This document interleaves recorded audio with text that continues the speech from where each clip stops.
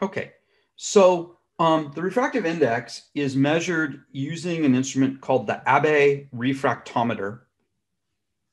And this is actually quite an old instrument. Abbe was a French scientist, and he worked in the 1850s. And he developed this device. And basically, we're still using it. It was like a really great design. I mean, I think they've probably tweaked some of the aspects of it, but the basic concept of this device has not changed since 1850. So it's still called an Abbe refractometer. And we have one, and I'm going to show you a picture of it. There you go. So this is a picture I took in lab last week. And you can see that it looks kind of like a microscope. In fact, it has an eyepiece up here, and you look through there to do your measurement and everything. But it's a little more complex than a microscope because it opens up. So this portion right here actually has two glass prisms.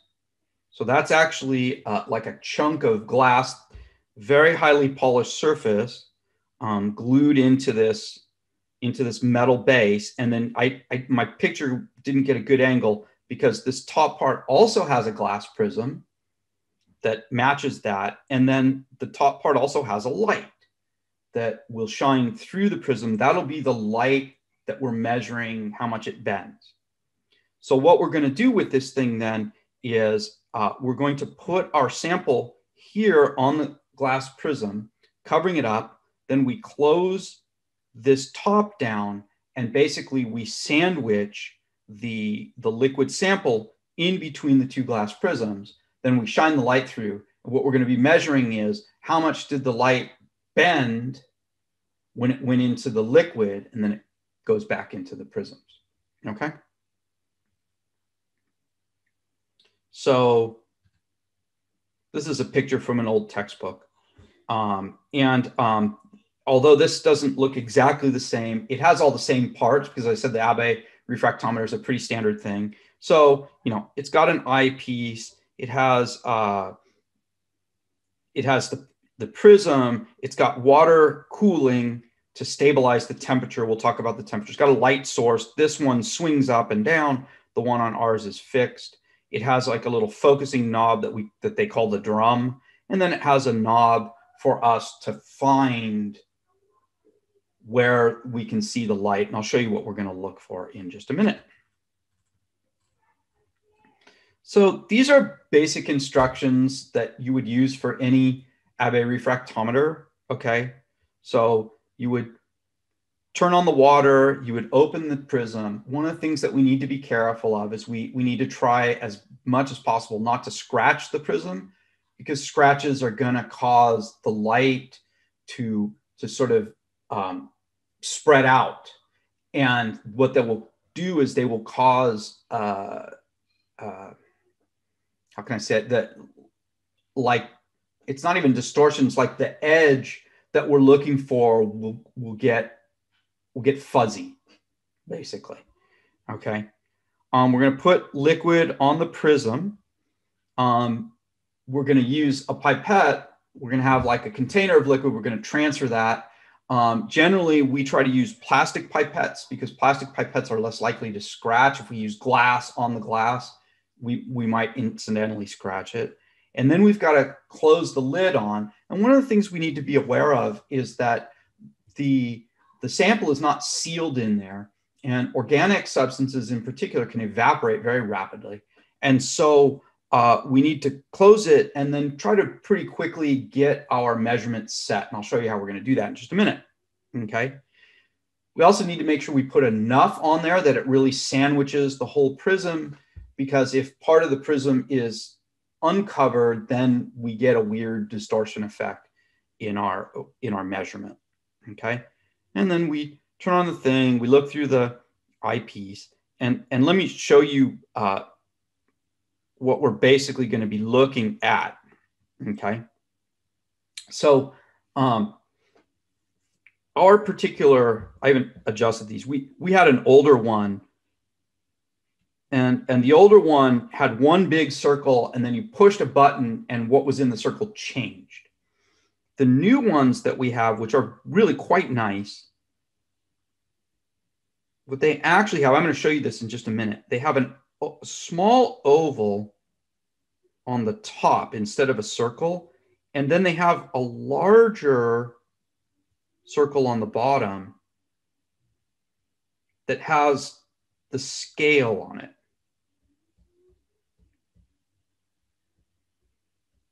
So this is all inside the eyepiece, and then the rest of this is all black.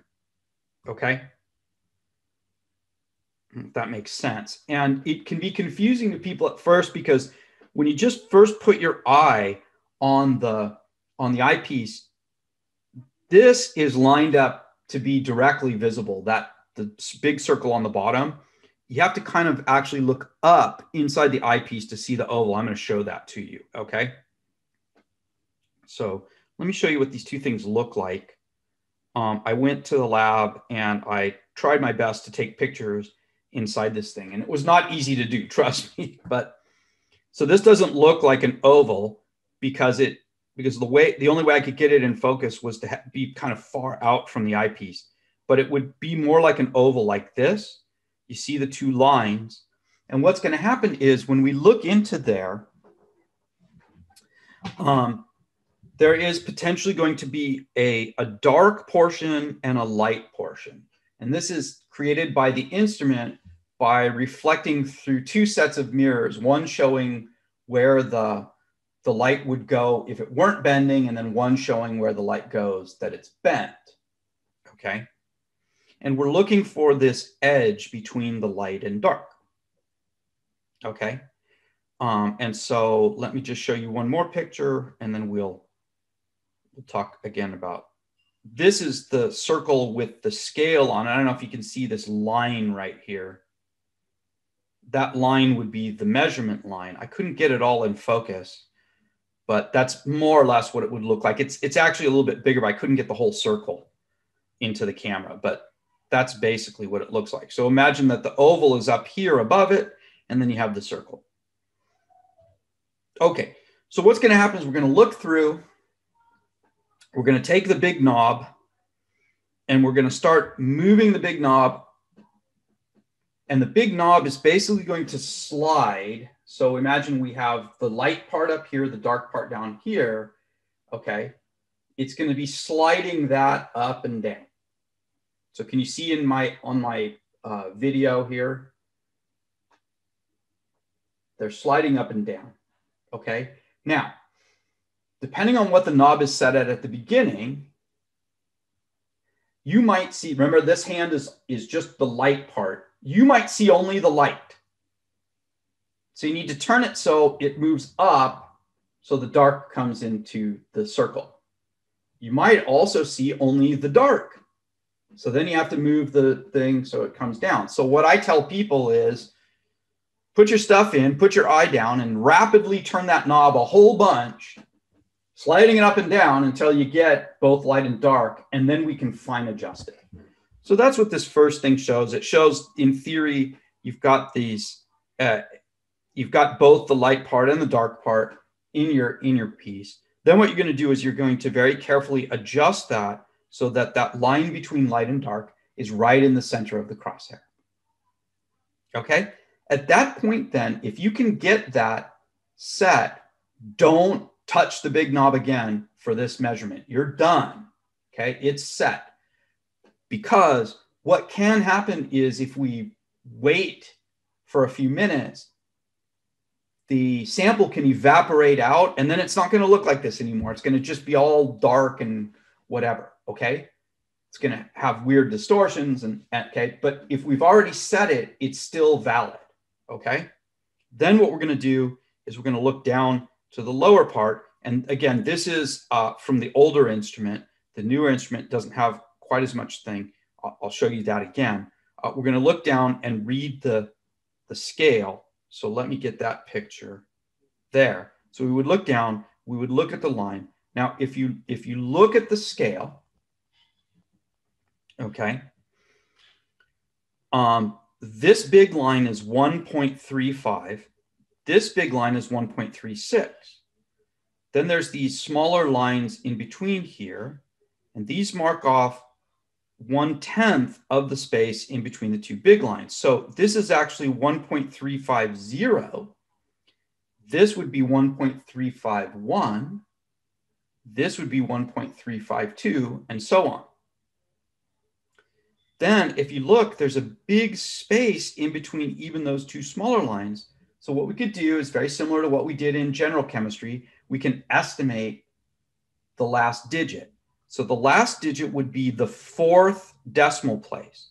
So we read the first 3 off of the lines directly, then we estimate the 4th. So for example, and this line didn't come in very, very well, but if we look here, this would be 1.359, and then, I don't know, 1 or 2. It kind of depends. It's actually quite a bit thinner line than it shows here because it's not in focus. My guess is that I would usually call it 2. But, okay, 3591, 3592, remember that plus or minus 1 in that last digit, but you should have 4 decimal places. There's always going to be the 1, okay, because the light has slowed down, the way that the thing is defined, the angle is always, the sign of that angle is always going to create a ratio that's bigger than 1, okay? So that's how we would measure it. We would write that down. And then the other thing we would do is we would record the temperature. Now, oh, I didn't bring that. I'm sorry, I didn't copy that picture in, but on our new one, there's this little electronic control box, and it actually also has a digital thermometer. So we just look at the digital temperature and read it off there. And I forgot to grab that picture for this thing. Okay. And then just really quickly to clean this thing, what we want to do is we want to take a relatively soft paper cloth. Usually we use something called a Kim wipe, and we want to just push down, soak up the liquid, lift it off, let the rest evaporate. We don't want to wipe it because it'll scratch the prism. So, okay.